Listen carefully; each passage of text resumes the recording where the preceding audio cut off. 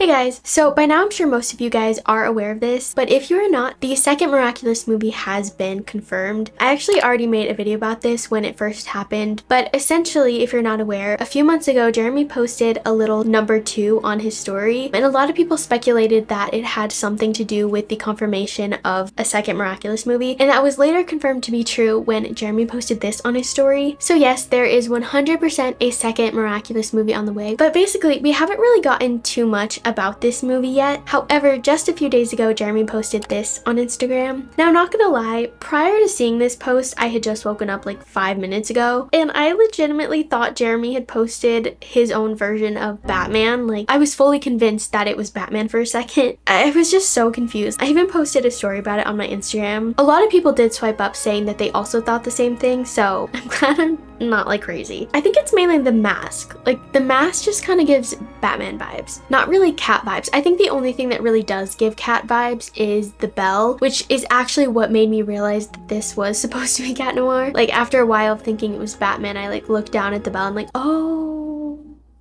right, Cat Noir, that makes sense. But yeah, of course, there's not a whole lot to go off here, but what we do know for a fact is that there is somebody else with the Black Cat Miraculous. I've seen a lot of people theorize that it could be Nino. Personally, I don't think this looks anything like Nino. Oh, I also saw a comment of somebody saying that it was Alia, which is...